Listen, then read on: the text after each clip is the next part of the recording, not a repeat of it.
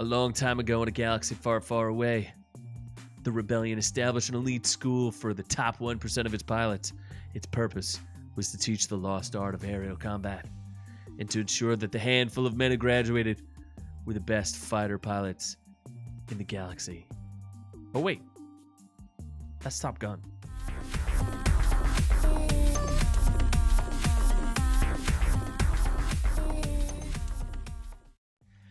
That's right, it's your main man Z here, and I am here to discuss some troubling news in the Star Wars universe. Yes, there's been some things announced, and it's a little strange. We're going to break it down because there's a kind of a sad story in here, and I think you guys are going to be interested in this one. As you may or may not know, we follow a lot of the Star Wars mythos and things that are going down here, along with other geek culture stuff and things like that. Be sure to like and subscribe. It does a lot for us, but let's get into the articles, and we're going to break it all down for you. Looks like Rogue Squadron was taken off the Disney release schedule. Now, for some of you who didn't know that there was going to be a movie about Rogue Squadron, this seems to be the last movie that Star Wars had on the release schedule. All the other Star Wars properties are Disney Plus. So what does that mean? And this story only touches a little bit, but it's a Patty Jenkins film. For those of you who don't know, directed Wonder Woman and Wonder Woman 2. Pretty well-established director. And, we've already heard stories of that Taika Waititi's untitled Star Wars installment. Yeah, that ain't going to happen either. According to the Rogue Squadron thing, is the film has not begun production. That's not quite true, according to what we've been reading. So let's go back in time, and we'll talk a little bit about it, because it's a little unclear, but maybe as we dig deeper, we can uncover this. So let's go back in time a little bit. Patty Jenkins exits Cleopatra. Now, I don't know exactly what's going on with Hollywood here, but I think that there is definitely a great reset happening in Hollywood, and maybe certain directors have become unfavorable. Maybe it's based on the performance of Wonder Woman 1984. HBO has a new CEO, David Zaslav, who clearly is getting to look at the numbers and seeing everything, and he's going, wait a minute, I'm not paying all this money for all this crap that you guys are putting out here. I'm not liking it. So Lucasfilm, and this article, which is from, I don't know what this is from. Something. So what's on Disney Plus? But Patty Jenkins was going to make a Cleopatra movie, which was going to be released starring Gal Gadot. But she exited that in order to focus on Rogue Squadron. Okay, a little confused here. I thought this was a pretty big deal. I know there was some flack about Cleopatra and the casting of Gal Gadot and a whole bunch of other stuff, but now Cleopatra's moving forward with the director from The Falcon and the Winter Soldier, Carrie Scoglin, will take over as director so that she can focus on the Star Wars film and the third Wonder Woman movie. Third Wonder Woman movie hasn't even hasn't started yet, as far as I know. It won't even start till 2023, and they were going to start pre-production. Apparently, she claims she started pre-production on Rogue Squadron. Kind of interesting. Well, let's go a little bit further back in the Wayback Machine. This is from the Hollywood Reporter and Collider. They're talking about Patty Jenkins. And this is from July 4th, 2021. Back in the Wayback Machine, right? She claims her Star Wars movie, it's a whole other way of working. All Wings reporting in.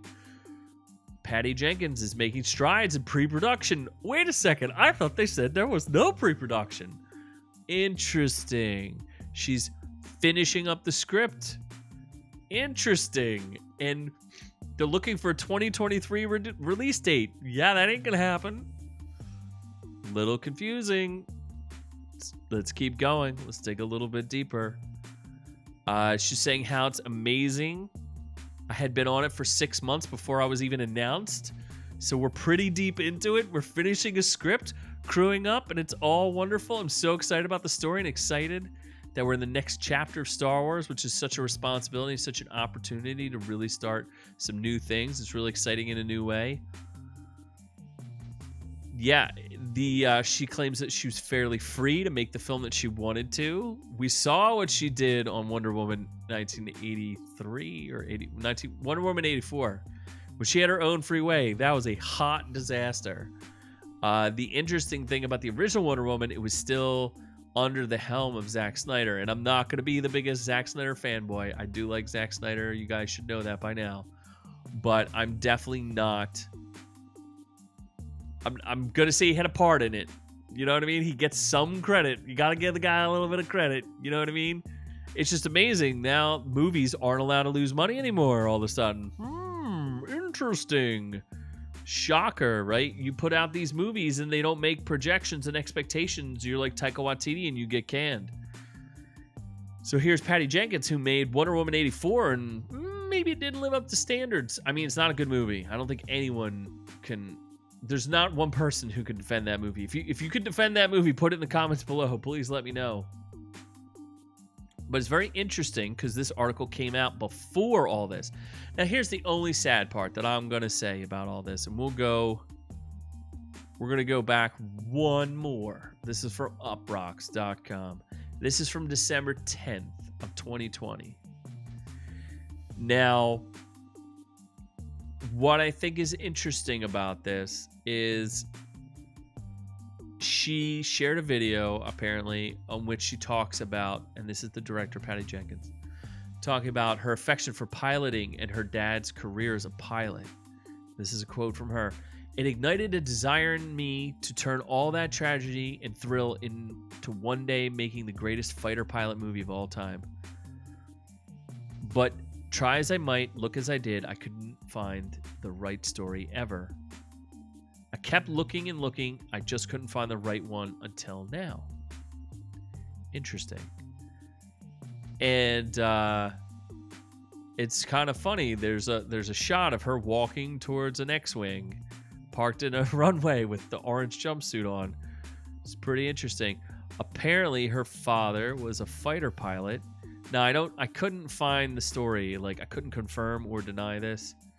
Whether or not he died in combat, I'm not 100% sure. I could be totally off base on that.